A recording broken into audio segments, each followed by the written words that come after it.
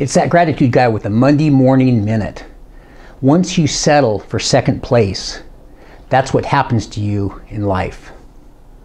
That is a very famous quote from President John F. Kennedy.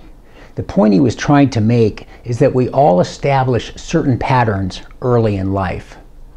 It's just like creating a certain habit. Certain habits are good for you, and unfortunately, a number of habits are not good for you. When you constantly focus on gratitude, it gives you more self-confidence. When you gain self-confidence, you are not as likely to follow the path to bad habits. It's hard to break bad habits, but if you determine that you want to change, a gratitude mindset will definitely help you to change. So if you have noticed that you are settling for second place, use gratitude to change your trajectory. You will be glad you did. I'm that gratitude guy. Remember, be grateful and never quit.